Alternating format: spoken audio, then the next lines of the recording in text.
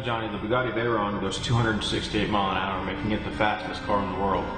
I think we need to address that. I agree, Matt. I think performance power racing needs to lay down the law.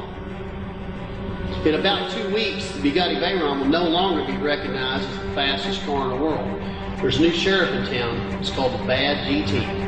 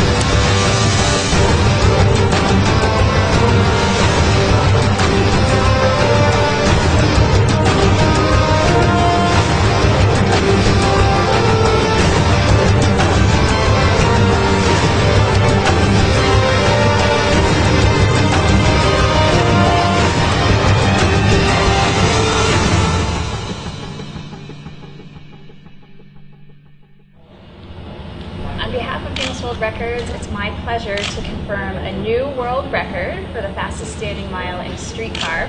The previous record was set by you, Johnny Bohmer, at 223.42 miles per hour last June of 2011.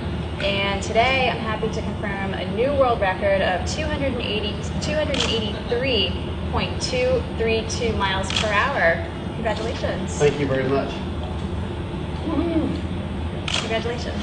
I want to thank all the guys that helped, Matt Lundy, all the people, the Emmer guys, and all the hard work that went into this. And 300's around the corner. Thank you very much. Thank you. Yep.